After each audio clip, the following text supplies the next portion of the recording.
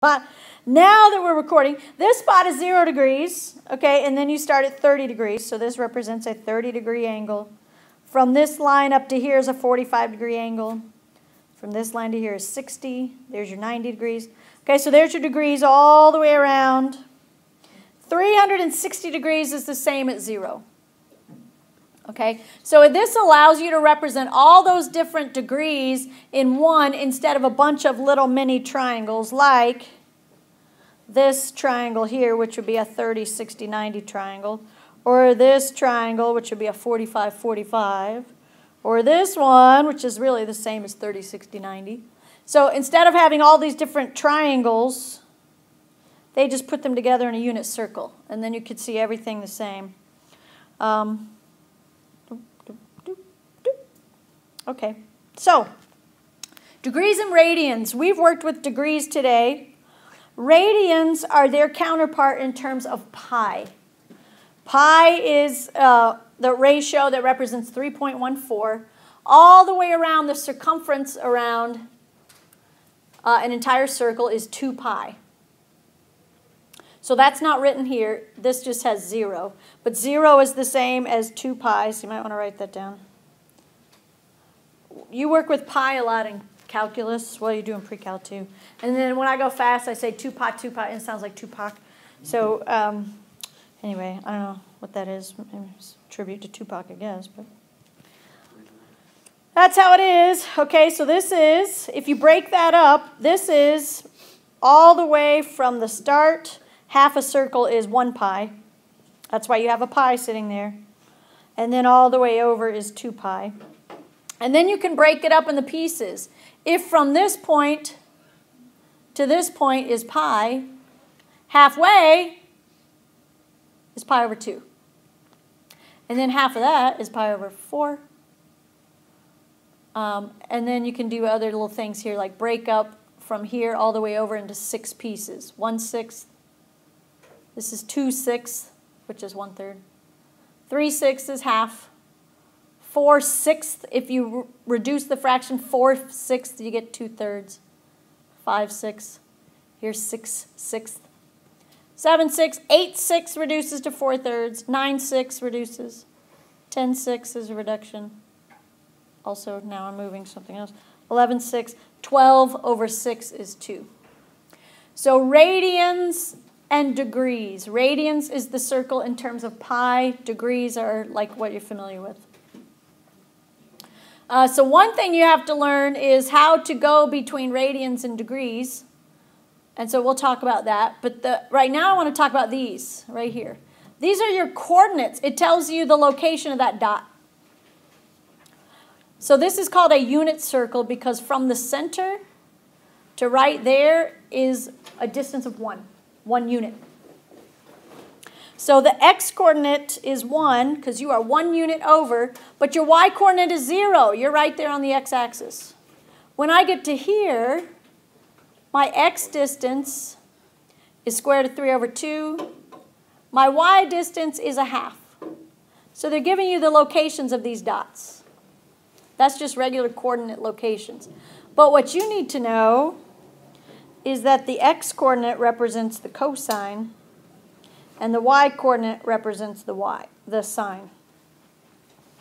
So that's how you use the unit circle to tell what the sine and cosine is. And then once you know the sine and cosine, you know all the other functions. So I can look in one spot. I don't need to draw a triangle.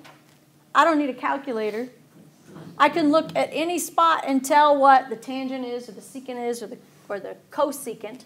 Because at any given spot on the graph, I know the sine and the cosine at that location.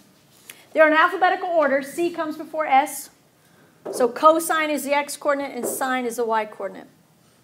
So one way you use this is for me to ask, for instance, what's the cosine at 60 degrees? Wait, you said sine before cosine? Cosine is first and then sine. Did I say it backwards than the way I wrote it?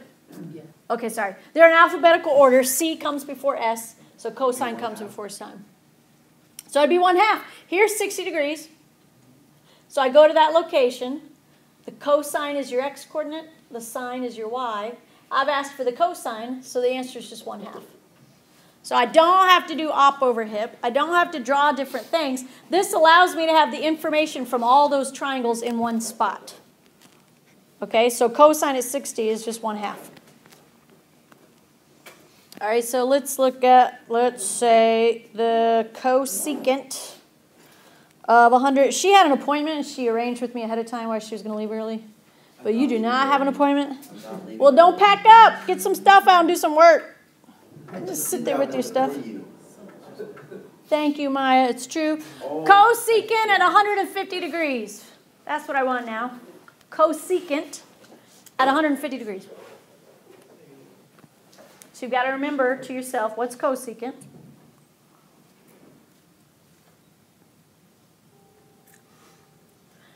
So you know you're looking at, here's 150, so you know this is the spot you're looking at. And they gave you cosine and sine. Here's cosine. That's on the recording. That's awesome. What is it? You being disrespectful. So they gave you cosine and sine. You got to go back and figure out, okay, cosecant is the reciprocal of what? Reciprocal of sine. So if I know the sine, I just flip it upside down. Well, here's the sine. The sine is 1/2. So the reciprocal of that is 2 over 1, which is just 2. Cosecant at 150 is 2, because cosecant is the reciprocal of sine. How about tangent? Tangent at 330 degrees. That's what I want to see.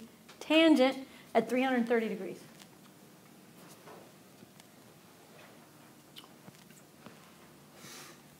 This is why, if the only thing you memorize is that tangent is op over hip, you're out of luck here. This is why, in the beginning, I gave you the definition of tangent in terms of sine and cosine, because that's what you got to use here.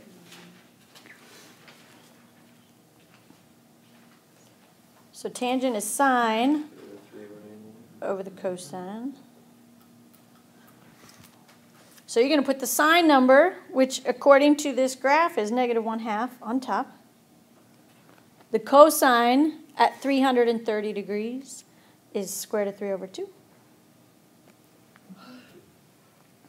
So it's 1/3 of 3 over 3. Good. So you get -1 over square root of 3. Those 2's cancel. And then you have to rationalize. So you get negative square root of 3 over 3. That's your tangent at 330 degrees. Okay, so you've got sine and cosine for every location.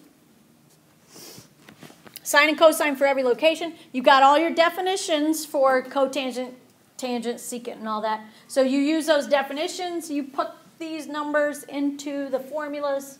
Simplify as necessary, and then rationalize. So that's the advantage of the unit circle, is one picture, and you can do tons of angles. With triangles, you have to have a different picture for every angle that you want to represent. Okay, so for homework, let's see what we got here.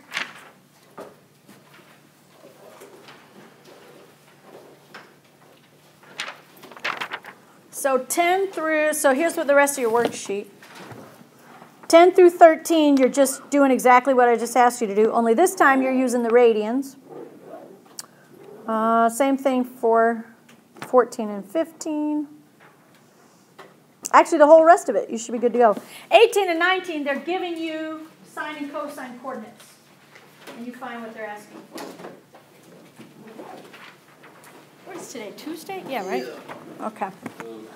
Make sure you go back through the rest of the worksheet. I would redo that whole worksheet. When we come in here Thursday, you'll have a little open note quiz, because a lot of you need extra grades, over everything on this worksheet. So go back through that worksheet. We'll do a little quick quiz at the beginning and then more fun. Hey, want to do me a favor? I would love to do you a favor. What am I referring? For lunch. What just happened to you? I was Oh, for lunch. I love lunch. Yeah.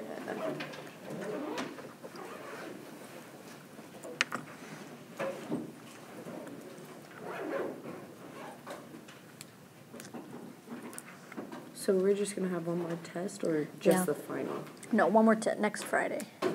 Next Friday's the test, and then the final. I mean, next Thursday. Yeah. Okay. And then the final bouquet. Oh!